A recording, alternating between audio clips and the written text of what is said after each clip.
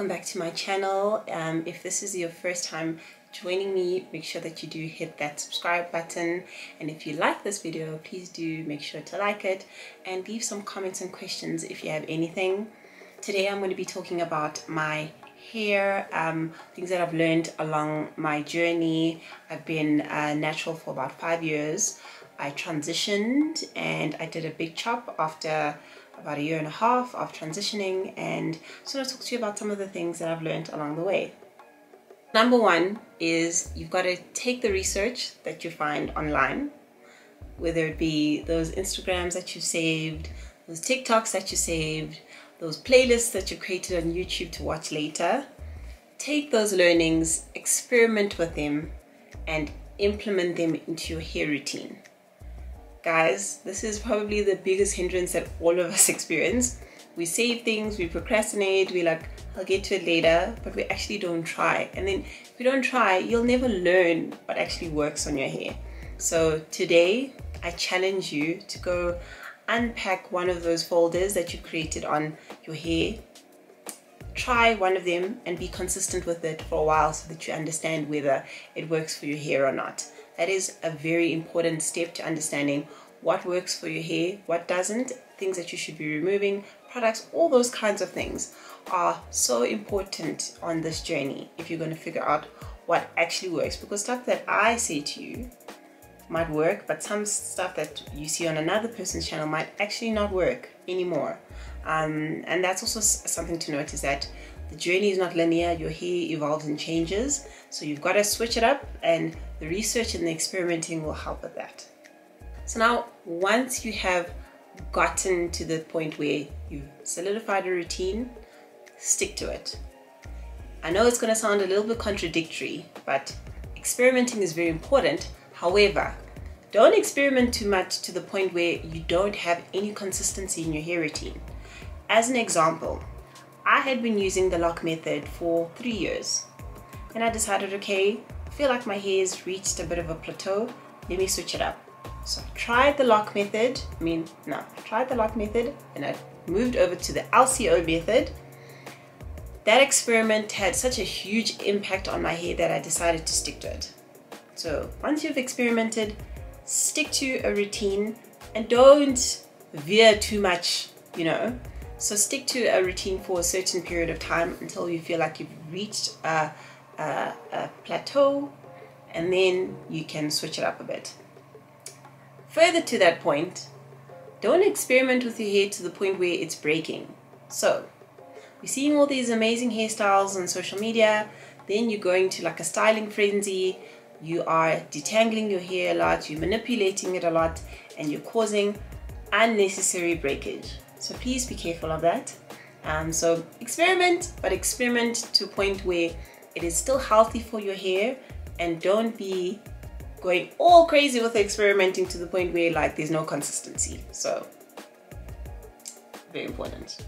So I used to be an advocate of shrinkage, and I still am. Shrinkage is very, very important for indicating whether your hair is in a good or healthy state. However, my hair tangles like crazy when my hair is shrunk. Okay, it is at the point where shrinkage is not doing the most for me, which is why you'll note that I stretch my hair out regularly. So whether I'm using twists or plaits, I've also started experimenting a little bit more with heat. I stretch my hair out, and that stretching out will probably happen once a week. So probably put my hair in twists once a week. I might keep the twists in for 2 or 3 days and then wear it out for the rest of the week.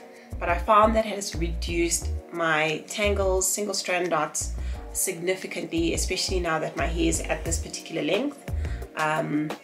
So I recommend, if you feel like, oh, my hair is just getting very tangled for me, try it out. It also helps that if your hair doesn't get too tangled in one cycle, it won't be very difficult to detangle on your next wash day. So that for me, I found is a great key to like reducing the stress that comes with the wash day. So stretching my hair out, and then by the time I get to wash day, my hair is not hyper tangled. So detangling is relatively easy, and that detangling that is done safely and gently is not going to impact my hair's growth because I'm not snapping my ends off. Now let's talk tools, especially since we've just spoken about detangling. You've got to have the right tools for your hair. Seeing something that is made for one hair type versus another hair type and trying to put it on your own hair might not necessarily work. And I'm just gonna put my key tools here in front of you guys. So number one, wide tooth comb. Your wide tooth comb, I don't really use a thin comb or thinnish comb anymore unless it's to make lines. And if I use an afro comb, it's just to pick out my hair to give it a bit of volume, but this is my go-to. And then the next thing after that is the detangling brush. However, before you go too far in your detangling with, sorry, my brush has been through. Before you go too far in your detangling with these tools, utilize your fingers, okay? Your fingers help you feel where you've got tangles. You can gently untangle them. It's probably one of the safest ways to detangle your hair. And before I go to my comb and my brush, I start with my fingers first. The other one that is very, very, very important, guys, like, we are not just trying to fog products onto you. Satin is so important in helping retain moisture in your hair. It helps preserve hairstyles. As an example, if you've done a twist out, it helps extend the lifespan of your twist out. It helps reduce your hair rubbing against each other and then interlocking. It is so key. Like, I use satin when I'm on the couch, when I'm in my room, just for like everywhere. Anyway, I was even thinking about my car. I was like, my headrest, I need to do something about my headrest.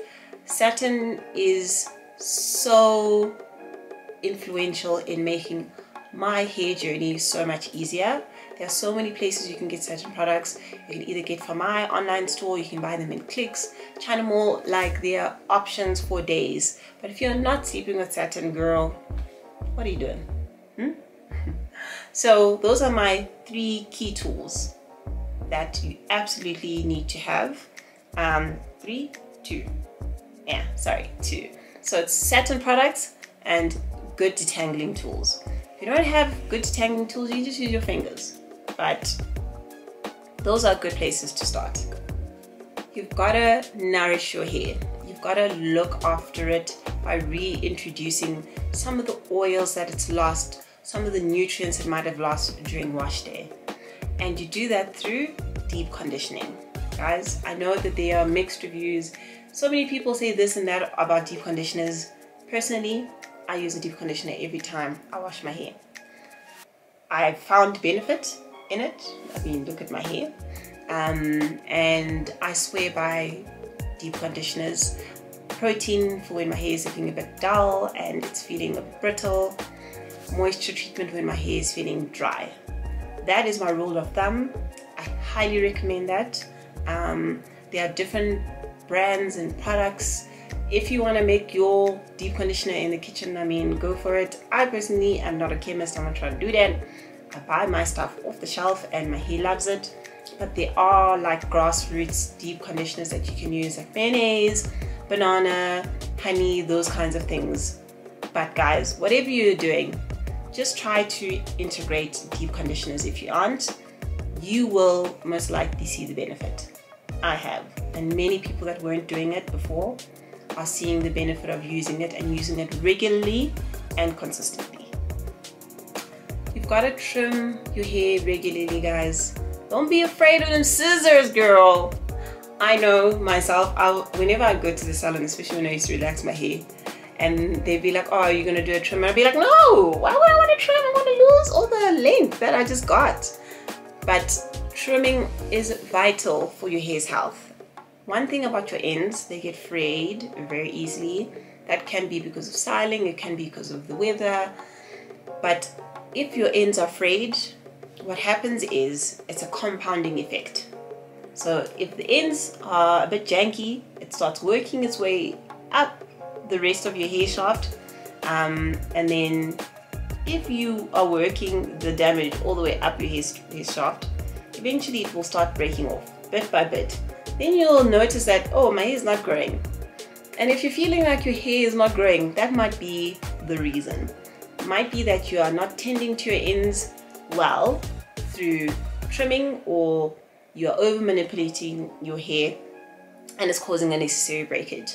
So pay attention to your ends, trim them regularly. You can either trim them yourself using hair shears. You can get hair shears from Clicks, Dischem, My Natural Hair Co. Rather get the proper shears if you're going to do them yourself. Don't use a scatter that's just lying around in the house, because often enough those scissors are blunt, and if they're blunt, it damages your ends as well. So get proper hair shears, otherwise go to the salon.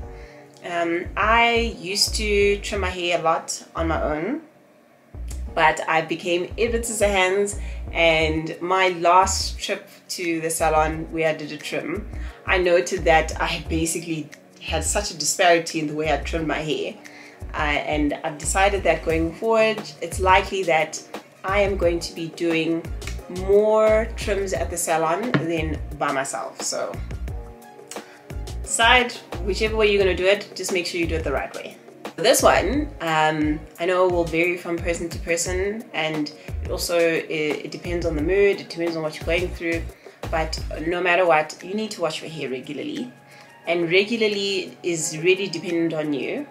And when I say wash your hair regularly, I mean like using a shampoo, something that is going to lift the buildup off your hair shaft, off your scalp, and allow your products to penetrate your hair shaft, so you're getting the nutrients from all the things that you're using on your hair. Because what happens is we over extend the periods in which we wash our hair, or we are abusing co-washes and we're not using proper shampoos to just give our hair a blank slate. Then your hair is like, child, I can't breathe. Then you'll note that your hair might start looking a little bit limp, it's looking a little bit dull, it's just not doing the vibes, and it might be that you are not shampooing your hair regularly enough. I know some people stretch their washes. I personally wash my hair once a week because I do stuff with my hair. I like playing with it. Yeah, also, I can't remember what my last point was, but I know a lot of people stretch their washes. I wash my hair once a week because I do play a lot with different products, and I use butters on my hair, and butters can cause product buildup. So for that reason, I wash my hair regularly. I wash it once a week, sometimes twice, sometimes every 2 weeks, depending on what's going on, busyness, fatigue, you know the drill. I even wash my hair when it's in a protective style. This is very important. It really just helps you get the most out of a protective style if you are giving your hair a good rinse and a good wash down when it's in a protective style. So wash your hair regularly, guys. Don't neglect the shampoo. Use a shampoo that is designed for your hair. So don't be using some Caucasianality shampoo on your hair, child. Get somebody with some coils, some shampoo that's made for coils, and use that on your hair. My next tip is be gentle with your hair, especially when you're doing things like styling, detangling. That can make a huge difference in how you're retaining length and getting that growth that a lot of us want to achieve. Something that we often take for granted. If you're in a rush and you're just pulling and you just want to take it out, or if you are removing braids, all those things can be detrimental to your hair retention rate and just the health of your hair in general. So be very gentle with your hair when you're busy styling, taking down, washing it. All those things can have a huge impact on the state of your hair. Okay. Next tip is something that often we neglect, and that is what you're doing to your body, what you're feeding it, the state of your general health can have a huge impact on what's going on with your hair. So I learned that when I was losing hair. I learned it the hard way. I mean, I'd known it, but I learned it increasingly when I was going through a tough time mentally. I started losing hair, and like last year in the front, yeah, it was very traumatic. And I just decided that when I started losing my hair that I need to just reevaluate everything that's going on in my life. I just removed a few things, brought in a better routine, started eating more beneficially and more balanced to my health, more water. Actually, I'm gonna have some water now. Ow!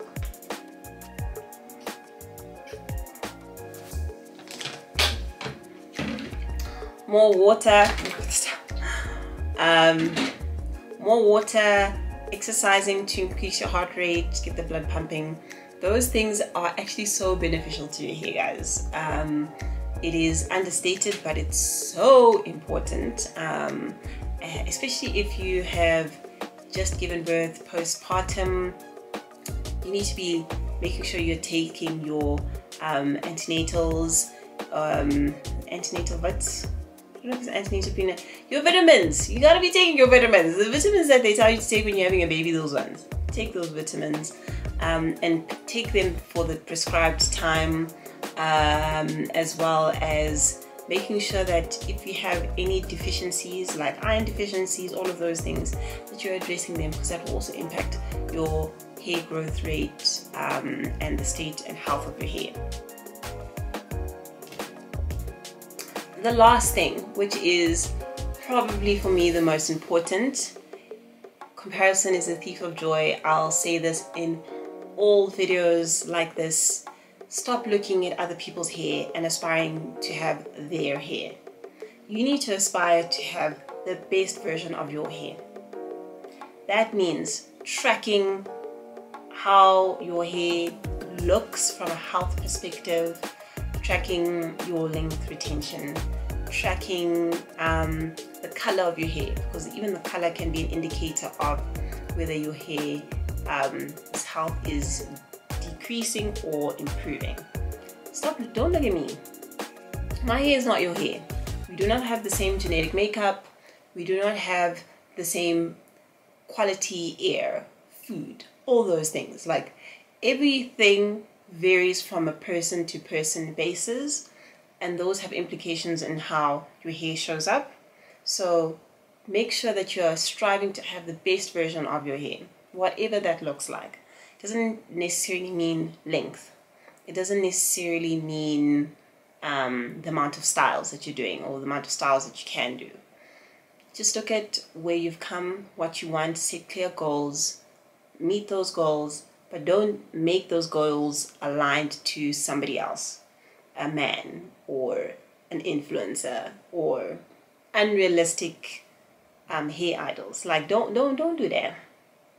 Stick to your lane, focus on your hair, do what's right for you, and you will see the benefit. I know that because I've done so myself. Best thing that I've ever done for myself. So yeah, simplified, those are my 10 learnings from this hair journey for the past 5 years. And I really hope that whilst you are embarking on the journey, whether you are relaxing or you are dreadlocking or whatever it may be, that you're learning, unlearning, appreciating, doing the things that make this journey so valuable and amazing and beautiful. I've learned so much about myself on this hair journey, and there's so much that you can learn about yourself as well, your family history, all these things, you know. Just be cognizant of your journey and focus on you, you know. Learn from others, take what you need, but don't make it negatively impact how you take this journey. With that, I want to say thank you for watching. Please do like, leave a comment, ask questions, anything down below. And if you aren't following me on Instagram, hit your girl up, and if you want any other videos related to hair, let me know in the comments what you're looking for.